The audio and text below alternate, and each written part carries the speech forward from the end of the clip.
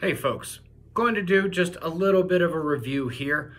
We seem to be getting a lot of new folks interested in Earth's catastrophe cycle, and while there are many moving pieces to it, I want to go over the part of it that is the most certain, something that we are more than 99% on. No scientist likes to say 100%.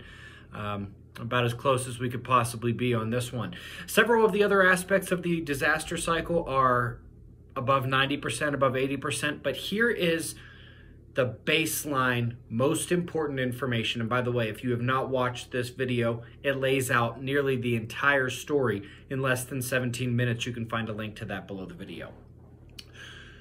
So essentially what we have are geomagnetic excursions happening on this planet. This right here is the definitive argument-ending paper.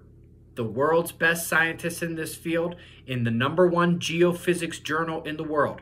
After a few decades of some scientists going back and forth about whether or not these geomagnetic excursions or these rapid pole shifts are actually that dangerous to the biosphere, to the animals living here on planet Earth.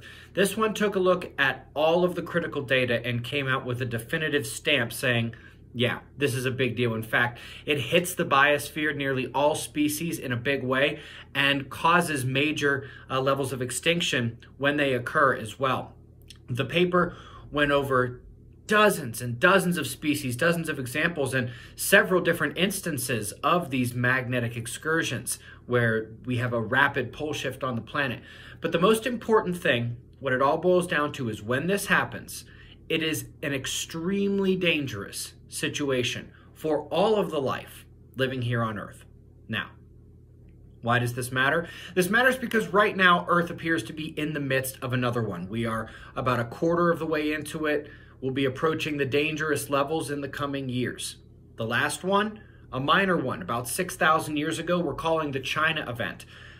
These things usually get named after a couple of years for the place where they were first discovered. This one was discovered just this last year. It hasn't had an official name yet, but it'll be something like the China event. It happened about 6,000 years ago. About 12,000 years ago, we had the Gothenburg event. This was a tremendously impactful event on the biosphere. Several different species went extinct. They actually go over that in that paper. It was a bad one. We had another minor one about 18,000 years ago called Helena Pali, Lake Mungo before that, and every 6,000 years we see these things coming. And so here we sit today, 6,000 years from the last one of these things that is tremendously impactful in a bad way, in a negative way, for life here on the planet, exactly on time.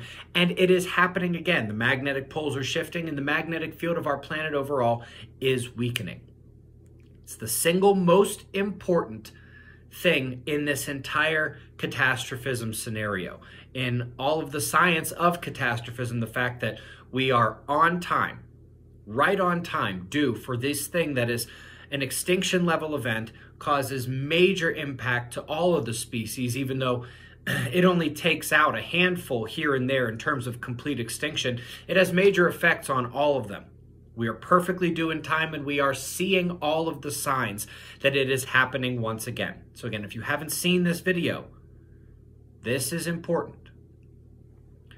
Anyway, want to make sure you guys are all caught up with that before we have the follow-up video to that, which should come out in just a couple of weeks.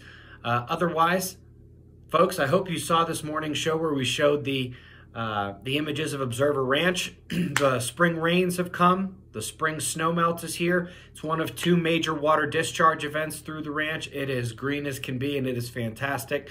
If you want to know more about Observer Ranch, go down and click the link to observerranch.com below. So again, below, we not only have the link to Observer Ranch, we've got the link to the Earth disaster video, which you should be watching, and we have links to both my Twitter and our e-magazine, which is the #1 way you can support the observers right now. I will see you in the morning for the daily show. Be safe, everyone.